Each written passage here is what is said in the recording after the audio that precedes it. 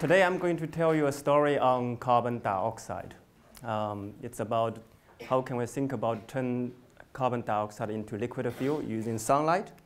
In the past many decades, we are mainly using fossil fuel as our main energy source. And as a result, our planet Earth is facing many challenges and problems. For example, the CO2 concentration in the atmosphere is already passing 400 ppm. We have issue about global warming, we have the pollution issue, and the sea level is rising.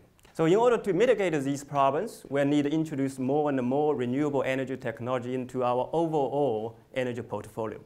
And one of such technology is this technology called artificial photosynthesis. And this technology is a process that can convert solar energy and store it into chemical bond.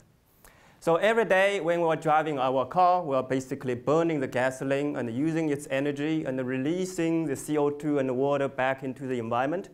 And this artificial photosynthesis technology can turn the CO2 and the water back into chemical fuels using sunlight.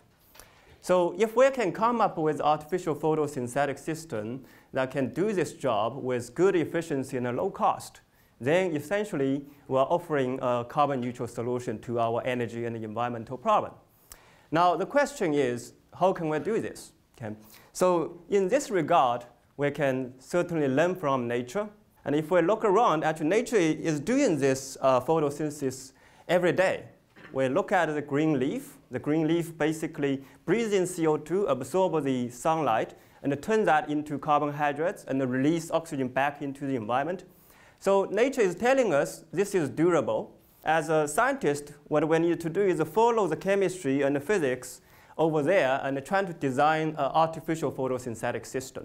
Moving back more than 10 years ago when we launched this Helios program at the Lawrence Berkeley National Lab, we put this design, particular artificial photosynthetic design, on paper. In order to make this design work, we need to discover new class of semiconductor materials that capture sunlight.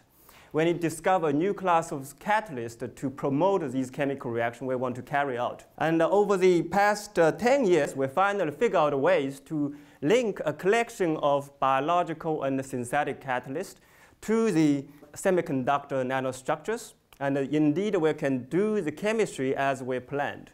So now we have this handheld device. If you bubble in CO2, shining with sunlight, we can basically produce chemicals, fuels, polymers, or even, in some cases, pharmaceutical intermediates to make drugs. And even better, our artificial photosynthetic system, in terms of its solar to chemical energy conversion efficiency, is already better than nature.